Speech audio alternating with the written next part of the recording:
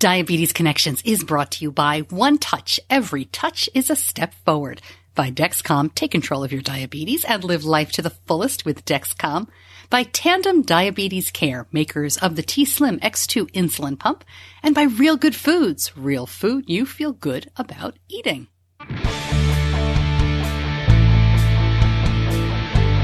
This is Diabetes Connections with Stacey Sims. Welcome back to another episode of the show. So glad to have you along. I am your host, Stacey Sims, and something a little different this week. As you're listening, I'm just back from the Friends for Life conference. It's a wildly busy time. I'm probably catching up on sleep at this moment. I may not have a voice, but I don't want to skip a week of the show. So here's what I'm doing. This is what I'm calling a classic episode, where we reach back into the archives to revisit a great guest from a previous show.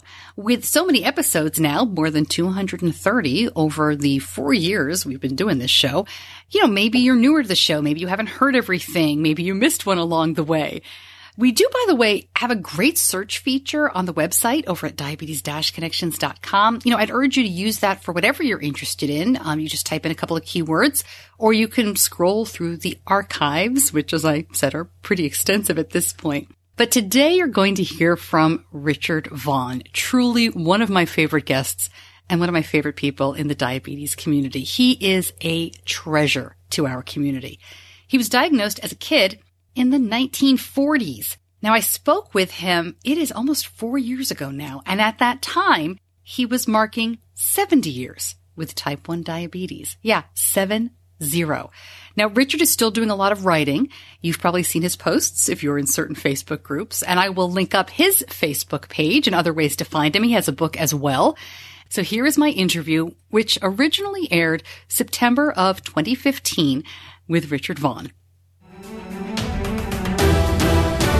Let's start at the beginning. You were diagnosed with type 1 diabetes in 1945, 70 years ago. Do you remember anything about that diagnosis? You were 6 years old, right? That's correct. I had been to 3 doctors who could not diagnose me, and it took a 4th doctor to recognize the symptoms. I guess they just didn't know much about diabetes back then. And even he wasn't considering getting me started on insulin.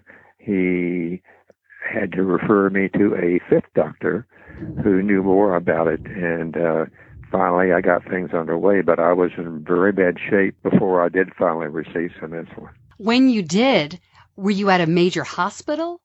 It wasn't at a doctor's office, I assume. Oh, no. I was at a hospital. It was a very small one in the Roanoke, Virginia area. How long did you stay in the hospital? That I don't remember. I can't answer that. Maybe a few days, but they started me on the insulin, the animal insulin, and I had lost a lot of weight, and I recovered very fast. That insulin did the job, and I was in good shape by the time I was, better shape by the time I went home.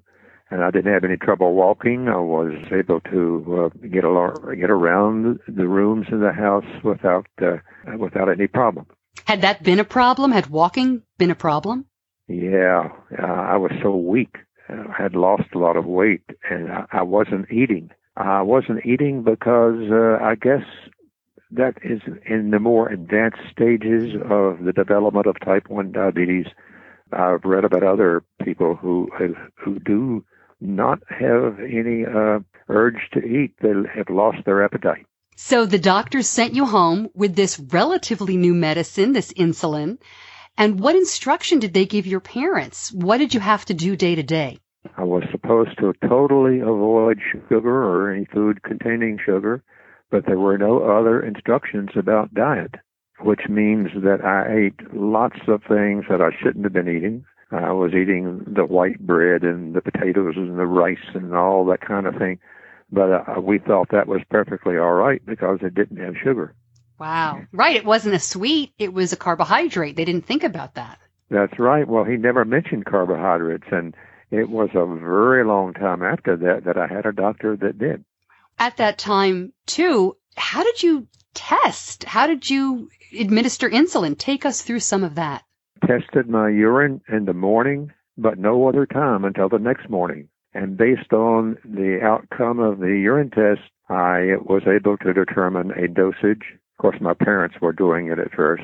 And just everything just revolved around that one urine test and in the morning and the one injection. It's animal insulins are 24-hour insulins, and I had to make do with all of that and no information about carbs. And for some miraculous reason, I thrived on that.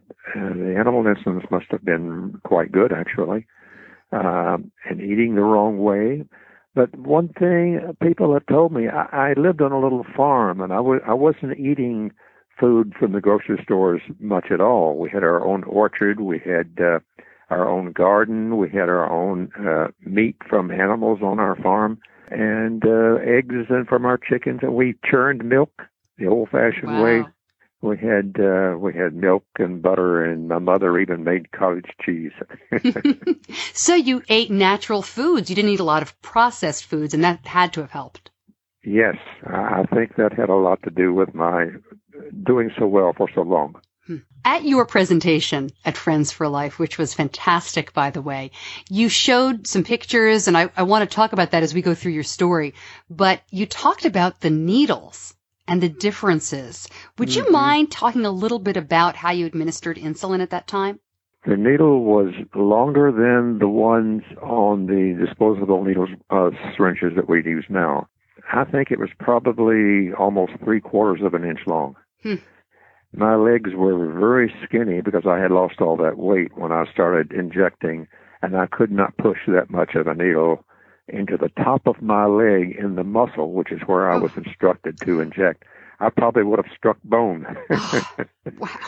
So I guess we pushed maybe half of the needle. As I gained weight, I could push more of the needle in. That's what the doctor wanted. They wanted you to inject it in the muscle. Yes. Insulin acts faster in muscle. Now, in this day and time, we use fatty tissue, but we have faster acting insulins now than what I was using. So to compensate for that, the muscle was the best way to do it. This routine that you were given at the age of 6, did it pretty much stay the same for a long time in terms of testing urine in the morning, 1 shot a day, with that big painful needle into the muscle? Did it stay that way for a long time? It did for many years. I think I was probably out of high school before anything changed. And even then, I was still testing urine in the morning, but I had the disposable syringes, the shorter needle, and improvements in the animal insulin, still animal insulin until the mid-1990s. So that was 45 years, or closer to 50 years, that I was on the animal insulins. But the insulins did improve. They did things to improve the animal insulins, and so things got better, but very gradually. And forgive my ignorance, but during that time, was your doctor doing things like an A1C test? There were no home blood sugar meters, but did your doctor's office have different technology? A1C tests were invented, so to speak, in 1976. And I had moved to New York by then, and my internal medicine doctor, who was taking care of my diabetes starting in 1977, started me on A1Cs. I think my first one was actually in 1980. And my first few A1C numbers were like 12 and 13 and 11.5. I remember those three specifically. And it stayed that way for quite some time. 11.5 is the number that my son was diagnosed at when he was 23 months old. And so, of course, we wanted to bring him down from that. But that's what I thought of when you said 11.5. But for someone like yourself who'd been testing once a day with urine, and I can't imagine that was considered something horrible. But when you started thinking about those kinds of tests, did your doctor talk to you about bringing it down, or was it just accepted as, okay, that's the number for now? Yeah, pretty much. Something I would like to mention, though, animal insulins contain C-peptide. Humans have C-peptide. If they produce insulin, they produce C-peptide, and that substance helps protect against complications. Now, animals also producing their own insulin, and they produce C-peptide. And I was receiving that C-peptide every time I took a shot of animal insulin. And that is also a theory that many of us long-termers subscribe to. We think that helped us avoid the complications in our early years. That's so interesting. Now, during that time, we kind of skipped ahead. You got married. You had children in the 1960s. Do you mind, I'm not sure if this is appropriate to ask, but when you got married, was diabetes something that you and your wife talked about? In other words, hey, it's a package deal. You get me. You get this crazy stuff along for the ride, too? Oh, yes. We talked about it while we were dating, and she really didn't know anything about it, and her parents didn't seem to either. So it wasn't something, oh, no, you have diabetes. She wasn't scared of it because she didn't know anything about it. And so she just learned gradually as we were dating, and I wasn't having lows. I was probably running. I wasn't being able to test my blood sugar back then, but I imagine I was running highs pretty consistently. So she didn't see me behaving very differently from someone who didn't have diabetes.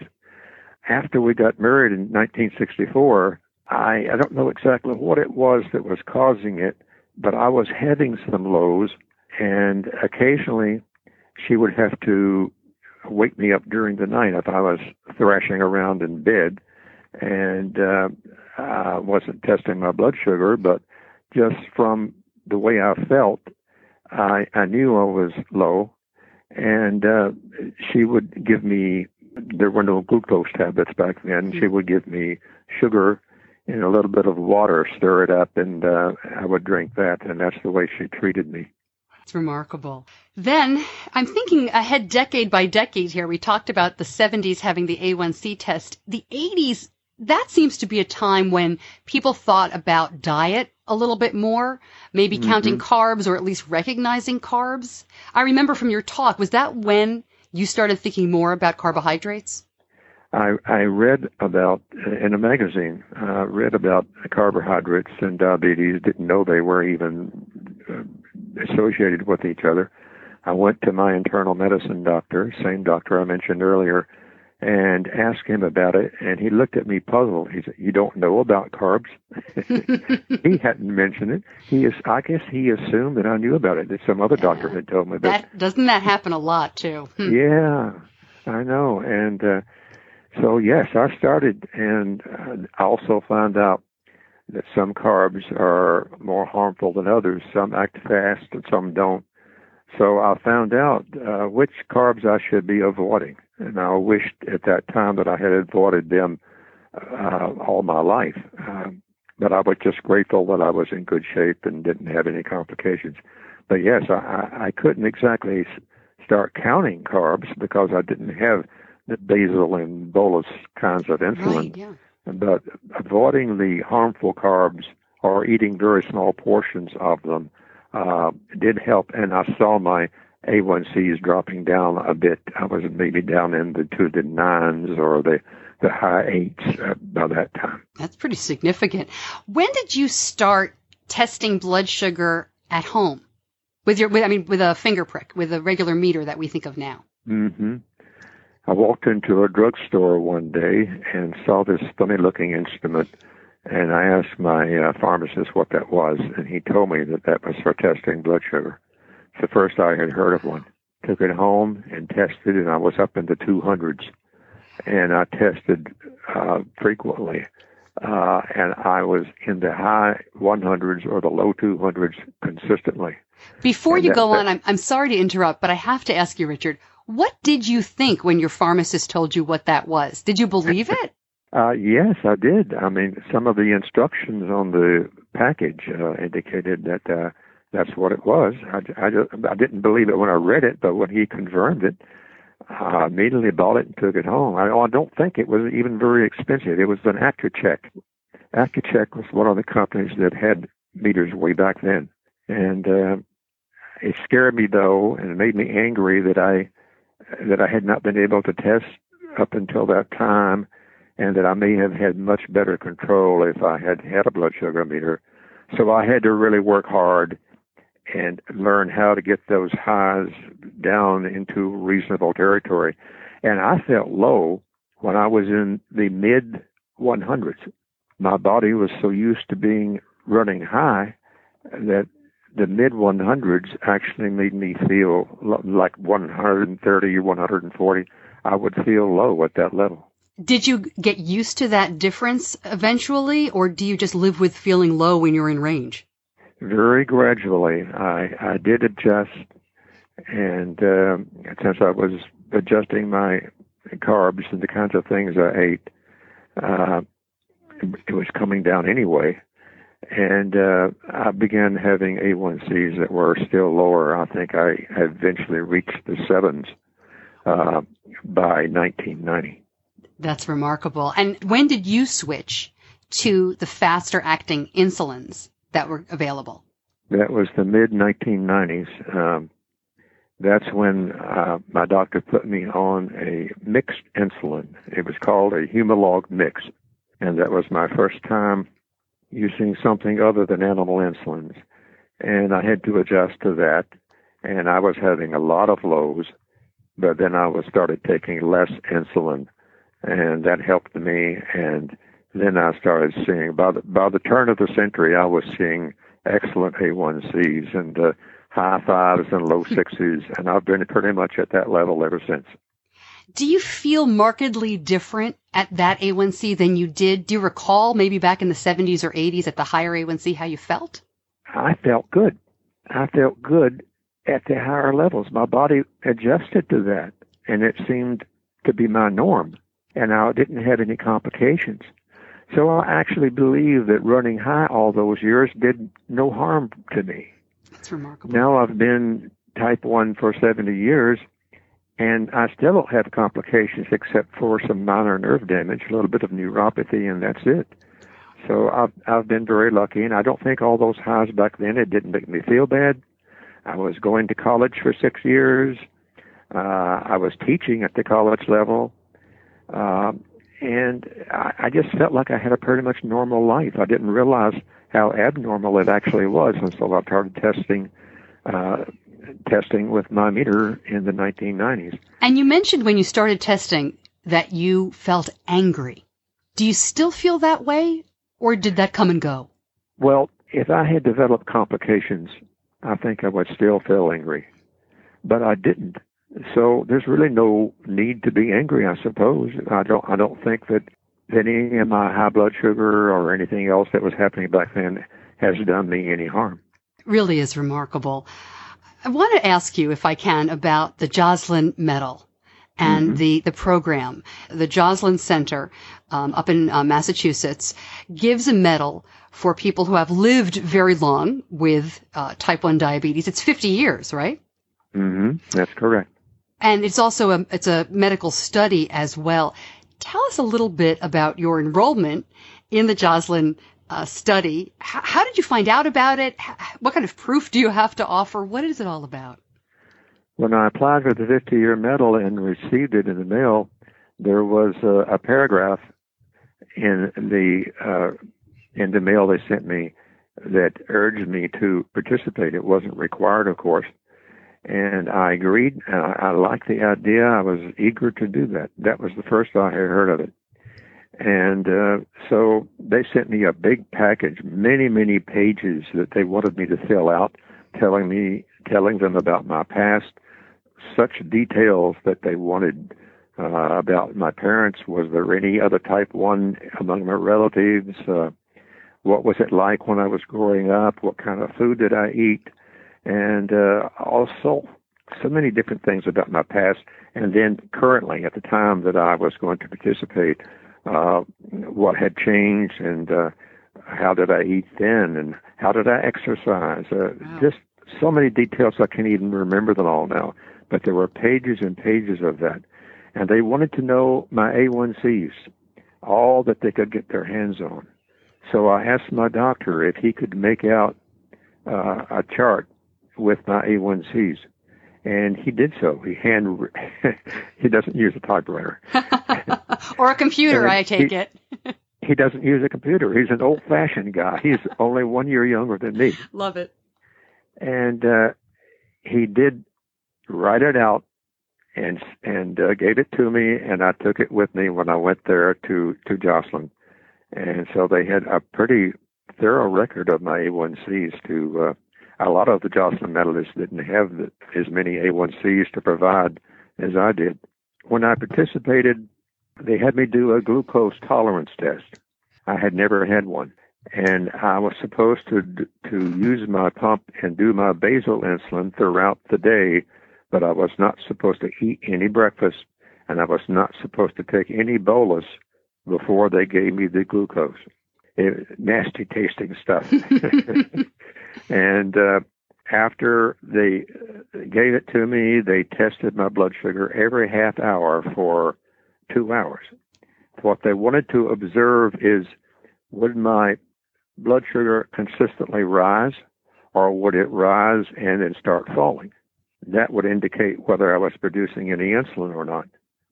Some of the Joslin medalists were producing insulin. That's a fairly well-known fact now, that many people with diabetes over 50 years are still producing some insulin. Not a significant amount. They are still insulin dependent. But I was not, because my blood sugar kept going up and up. I was in the 300s by the end of 2 hours. And I hadn't been at that high for so long, I was really sick. Then I was allowed to bolus. It took me a long time to come down. I had to take a really big bolus. Yeah, I bet. I imagine, though, that a lot of the research they're doing is intended to help people live long with type 1 diabetes. I mean, to have that many people who have been living with diabetes for 50 years, 60, 75 years is remarkable. What is it like when you all get together occasionally? I have been able to attend only once. I attended in 2011. There were about 100 medalists there that day.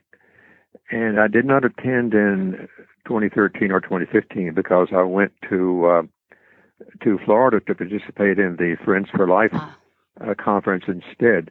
And they are, the Joslin Medalist meeting and the Friends for Life meeting are in consecutive months. And they're both expensive. So I decided I would rather go to Friends for Life. I get a lot more out of that, actually.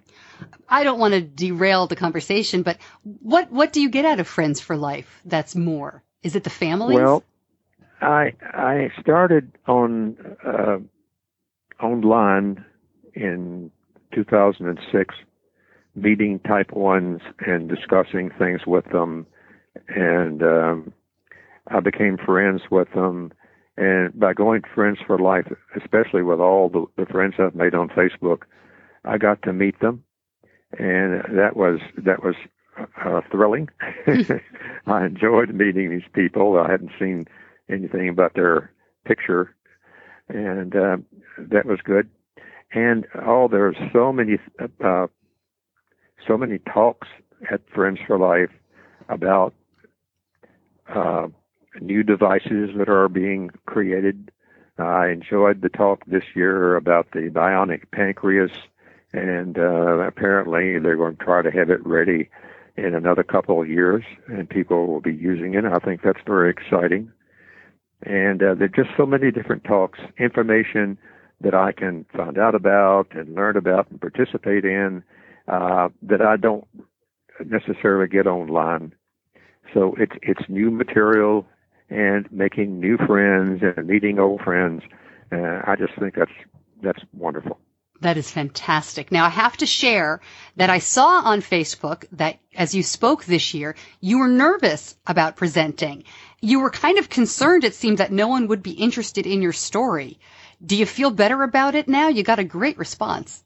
Yes, I do. I did not expect maybe more than a dozen people to show up. I think there were maybe around 30 or so, and some of the people there were noteworthy people, like David Edelman, who created DiabetesDaily.com, and some other people who know a lot about diabetes, and noteworthy people. I was pleased that they were in my audience. I felt comfortable after I got started. People were laughing at my nonsense. And they liked my pictures. Oh, and what thrilled me most was that they had lots of questions. I had a totally different program in mind when we started. I had lots of notes, things that I had pulled off the computer and out of my past and what have you. And I didn't get to any of that because people were obviously enjoying the questions and the answers. I just stuck to that for the entire period. And maybe if I talk there again, I'll have a totally different program. I hope you talk again, because I was there and I got to see much of your talk. I had to, unfortunately, we didn't get to meet in person. I had to run out for a moment, but it was very educational to see how you can thrive even with what many of us would call, the bad old days of diabetes, without this technology that we all rely on now. But yes. You really can thrive if you're careful. But, we skipped ahead, Richard. You mentioned your insulin pump when we were talking about the Joslin medalists. When did you get an insulin pump, and why did you decide to get one? I had good A1Cs before, but so many people on Diabetes Daily told me that I would have even better control, that I wouldn't have as many highs and lows. You can have a good A1C even though you have a lot of highs and lows, because the highs and the lows tend to average out. And that's what was happening to me. But I was having occasional numbers in the very high 100s and occasional numbers in the 40s or even the high 30s. But take, for instance, a number like 30 and a number like 170, you take those and add them together and divide by 2, the average is 100. Yeah, it looks good. So I was having good A1Cs, but I did not have the precise control that I wanted. And I was assured that if I used the pump, things would change. And it did. I started having fewer lows and fewer highs, and my A1Cs really weren't changed. They were pretty much the same. But my control was better. Do you have any advice for parents like me? My son has been living with type 1 for 8 years. He's 10 years old now. I think we're doing pretty well. But boy, would I like him to get your attitude and share if you could share some of your wisdom. I have joined a lot of parents groups online, and I post there occasionally. And a lot of the parents do go to my Facebook page and read blogs and what have you that I've written. So I've made friends with a lot of them. And I advise them, some of them give me private messages on Facebook and ask me things concerning their own children. My advice to parents, especially those who have a recently diagnosed child, is to educate themselves. The children may be too young at that stage. Educate themselves by joining these groups and use their computer browser and look up things and be sure that the source of the information is reliable. Get that education, buy books that involve diabetes type 1 in particular, and there are a number of really, really good ones out there. And ask for advice not from me, but from other parents who have children who are having the same problems. And I think that's the best way to proceed. And a lot of parents have told me that is exactly what they're doing, and it has worked very well for them. And what about adults with type 1? Any advice for people who are living this and taking care of themselves, but maybe just getting frustrated and tired of it day to day? Oh, that's something I have been always so concerned about. There are a lot of people with type 1 who are in denial. They don't take care of themselves, and occasionally one of them will pop in and admit that and say, I haven't been really taking care of myself for the past 15 years, and my blood sugars are running high. I am now experiencing retinopathy, damage in my eyes. I have terrible pain in my feet from neuropathy. My kidneys are not good. I'm finally wanting to take care of myself. Is it too late? What can I do? What do you say? That is a situation that I have a lot of difficulty with, and so do the other people who who reply. Yeah. So what I usually say is that it is usually not too late to turn things around if you can gradually use your meter and test many times per day. Keep your blood sugars under much better control. Get your A1C down from whatever it is down to 7 or less if possible. Then you might find that your complications are improving. And that is almost always what will happen. But there are some people who have been in bad shape for so long, it's like it's almost too late. And they may have really bad situations occurring. Richard, you are retired. You and your wife have celebrated 51 years of marriage. You have grandchildren. What do you do for fun? What's life like now? Well, other than spending a lot of time on the computer with my friends and going to conferences, I do a lot of construction. I have become a sort of a carpenter of sorts. I work on my home. We bought a fixer-upper home in 1970 here in New York, and I do a lot of work on my house, climbing ladders and painting. I think I'm going to have to stop that, though. But that's a lot of exercise. I love exercise. Today I went to the gym for an hour, worked with exercise machines. Tomorrow I'm going to take an hour walk on hills in my local area. I believe in getting 2 really good hours of exercise per day, and working on the house is part of that. And that helps a lot, of course. It sure does. That's terrific. Before I let you go, I have to tell you a quick story, if you'll indulge me. When my son was younger, I want to say he was about 5 or 6 years old. So he'd been checking and doing the diabetes routine at that point for 4 years, probably. He came home from a day camp. It was a regular day camp, not a diabetes camp, and said another little boy had told him that if he poked his fingers too many times, he could bleed to death, right? He could die from poking his fingers. So I took a deep breath because I wasn't quite sure how to respond to that. But I had just seen a video that Carrie Sparling at the Six Until Me blog had posted about the Joslin medalists. And I was able to show my son that not only are there people living with diabetes for 50 years or more, but that checking their blood sugar and poking their finger helped them get there. And he said at that time, I bet they've tested 1,000 times. And we laughed because, of course, it's much more than that.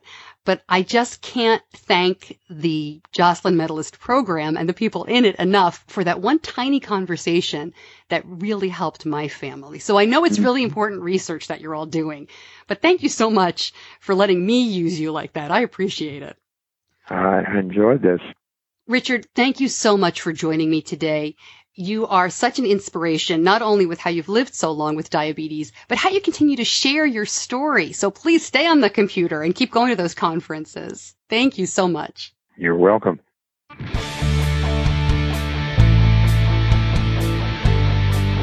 You're listening to Diabetes Connections with Stacy Sims. I'll link up more information about Richard, his book, his writings, the Joslin Medalist Group that he referenced there. Isn't that amazing? Gosh, what a story. Can you imagine with the tools that they did not have? It really is incredible to listen to him talk about, we think about the olden days in diabetes as before CGM. Yeah, he puts that all in perspective. Okay, so next week, actually it's a good segue here. Next week we're going to talk all about prevention of type 1 diabetes. We talked a couple of episodes ago about the big new study from TrialNet where they showed that they could prevent the onset of type 1 diabetes by up to 2 years. And you might have thought to yourself, well, big deal. What does that really mean for me? It's a huge deal. And we're going to talk to the folks from TrialNet about why it's such a big deal, why type 1 is so difficult to pin down in terms of prevention and, one day a cure, and lots of other interesting prevention studies that are going on. So this was a great one. I catch myself saying that all the time, but if I didn't think they were great, why would I be doing that, right? Why would I be talking to people about this stuff? I never want to put out an episode that I don't think is great. Thank you to my editor, to John Buchanan from Audio Editing Solutions. Really appreciate him, especially during these times when we're time shifting and traveling and crazy things are going on. So John, hats off to you. Thank you. I appreciate you. And thanks to you as you listen. I hope you can tell that doing this show is a great honor for me and truly the most rewarding professional project I've ever had. I can't wait to record a new show every week. And I hope that never goes away. I'm Stacey Sims. I'll see you back here next week.